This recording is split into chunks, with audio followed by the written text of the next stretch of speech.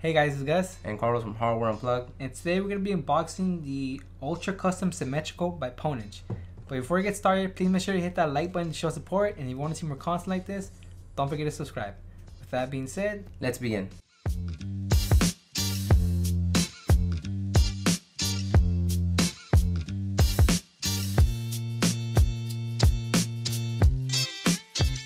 alright, so here we have the Pwnage Symmetrical, and this thing was late for the longest, just like the Super Light, because of the whole holidays and stuff like that.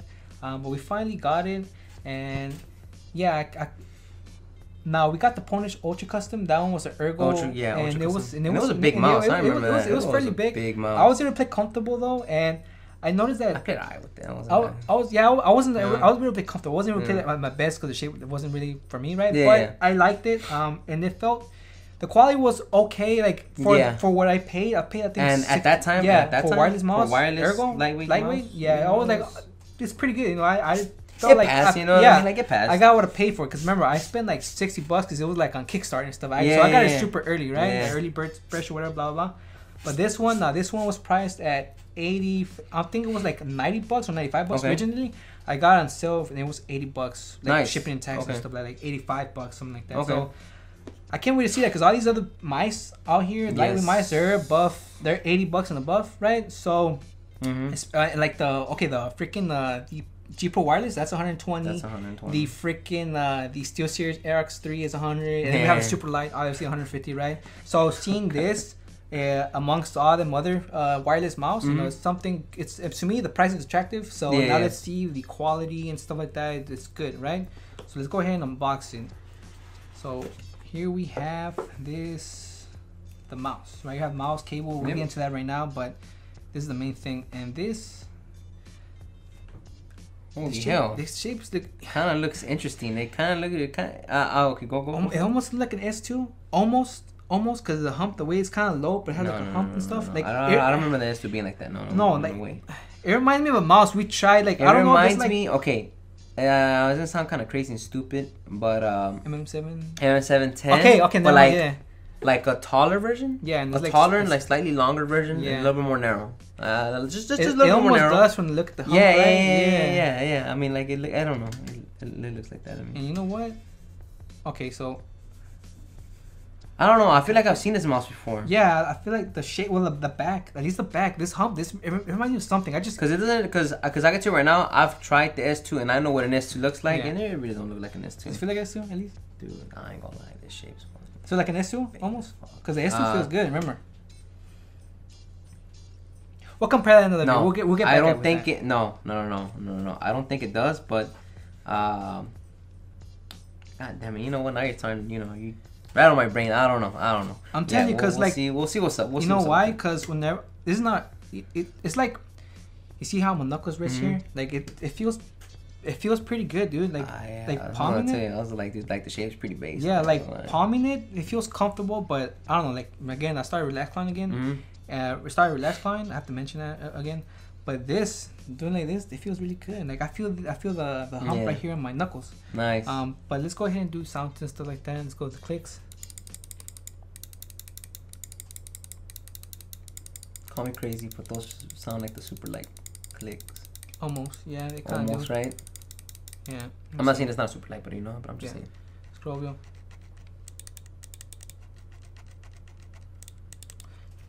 Side buttons. Here's some pulse travel. Pulse travel, yeah. Just by looking at your face, I already kind of knew what it was. Yeah, it's like a little mushy. EPI. Yeah, the buttons feel okay. You know what I mean? The build quality. I'll tell you one thing. This build quality feels a lot more sturdier than the Pwnage Ultra Custom, right? Yeah. I think they use like a different plastic. Yeah, I think so too, actually. So there's some side flicks. You have to press it hard though. Yeah, we do have to press hard, like with a pretty good amount of force. Mouse 1 and 2 is Mouse 1 doesn't really wobble a whole lot as much as you thought or as much as you think. Dude, they don't basically hardly wobble, dude, like at all. Scroll wheel silent. I like that, you know. I'm not gonna lie. Going from the Super Light after using it and going this, I'm able to tell the weight. I mean, how much does it weigh? I don't even know how much it weighs. I don't know. They don't. Okay, another thing we have to mention is they have like no info in here, dude. Like, at all. Box. We'll put it somewhere over here how it weighs and stuff. Yeah. But yeah, I get to that super light's a little lighter. I feel like maybe, right? Yeah, it's definitely super light. Yeah, definitely lighter. A lot lighter. A lot. I could feel that. I was able to feel that. This doesn't feel bad though, dude. How much is this? That was like 80. Oh, you mean weight, dude? I don't know. No. Like price? 85 $85. Well, I got on sale. Usually 90, 95, I think. I ain't even lie to you, dude. This is so far looking pretty good. And then you get the extra back shit. We'll go ahead and demonstrate you guys that. But yeah. I think just, put your fingernail. Yeah. There's literally like a gap. You can just lift it up and then chill. So that's super easy. So those who don't want any holes on the back of their mice, you go ahead and just place that one in. It'll probably add weight to it, but you know. Yeah. But there you go. You have that option. Right? Yeah. What also comes in here? You get skates and oh wow, check that out. Yo, one are thin and the other one's thicker. Yeah. That's actually kind of cool. Yeah. Yeah. That's pretty cool. That's actually really cool. That's nice. They give you options. I don't know anybody who used the thin ones, but I mean, there you go. You know, you have option now at least. You know. Yeah. So. All right. This is pretty cool. I was like, where the heck's my dongle? Like it's right here. Oh, it's inside? Yeah, inside. Oh, that's pretty cool. Now, you know what? That's another difference. They actually added a compartment to put your dongle because the other one didn't, right? Yeah. No, so that's really great. That's awesome. Hell yeah. What sensor they doesn't tell you anything, right? Nothing well, about it, right? On the box. Oh, we'll go ahead and look that up and stuff. We'll go back to you guys. We'll get back to you guys. Blah blah blah. Right? But yeah, that's so far. I mean, so far so good. So far so good. So let's go ahead and take it for a spin, and we'll be right back.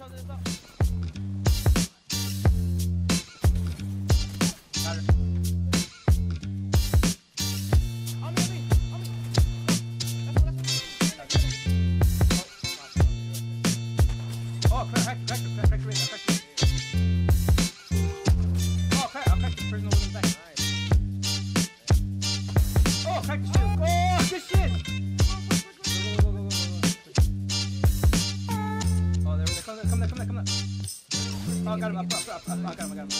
Oh, fuck. Oh! Yeah.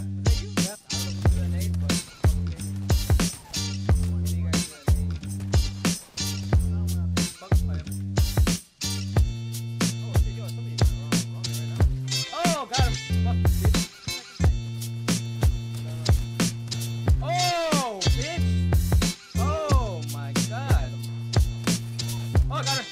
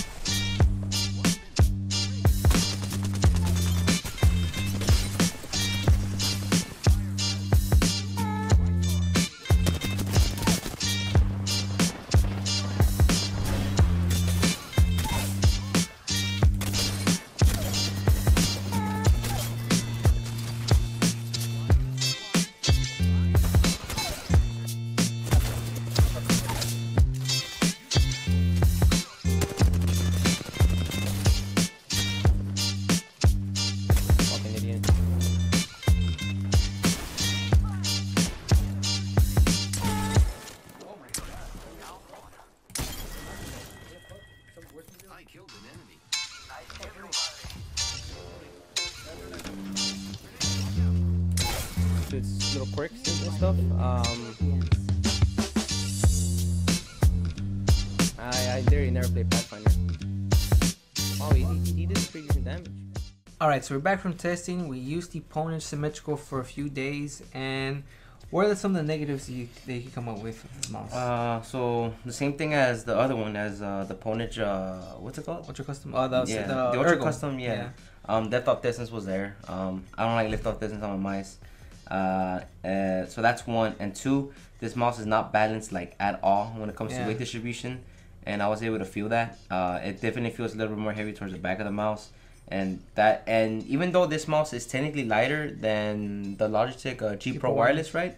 Because that one's 80 grams, this one's like 72 grams, right? 72 grams. This one still felt heavier for me. I don't know, maybe I'm crazy or maybe I'm just weird. I don't know, but this one legit just felt heavier to me. Yeah, see, I felt the same way because you know what I think it was.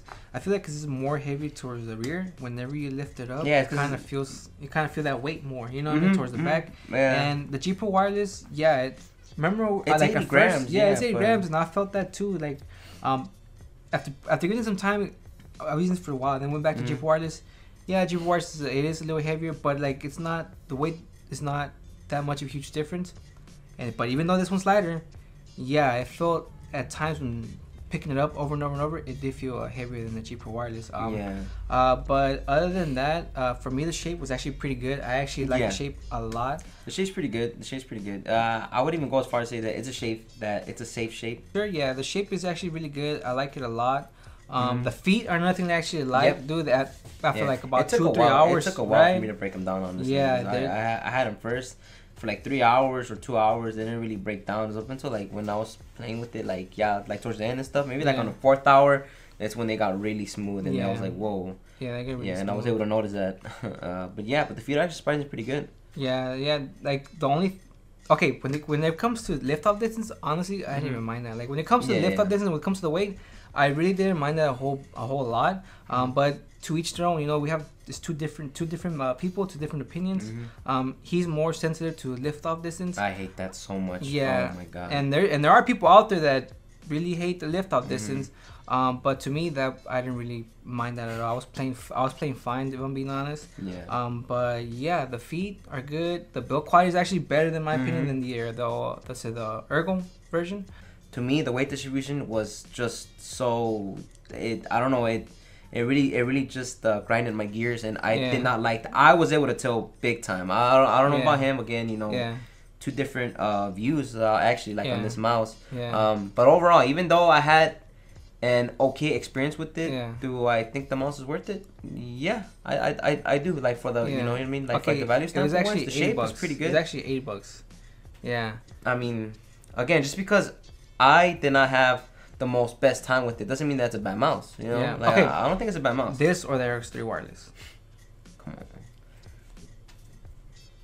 By like a mile. Like don't even. Dude. I feel like the build quality is better, the feet are better. You know what I mean? We got a lot of people from the RX wireless that get mad. Oh shoot. Yeah, it is what it is. But like I said, I really didn't mind about the whole weight and the center thing. He did. I did. But yeah, I mean, you won't know until you actually have to try the mouse. You know? But at the end of the day, I think we could all agree though that the shape is good. The feet are good. The build quality is good. I like it. I think it's priced fairly. It's priced fair. Yeah. So yeah, I mean, unlike the RX. Yeah, basically. So if you wanted a lightweight S2 wireless, there you go, guys. Yeah. But yeah, that's pretty much it. It's Gus and Carlos from Hardware Unplugged, and we'll catch you on the next one. Peace.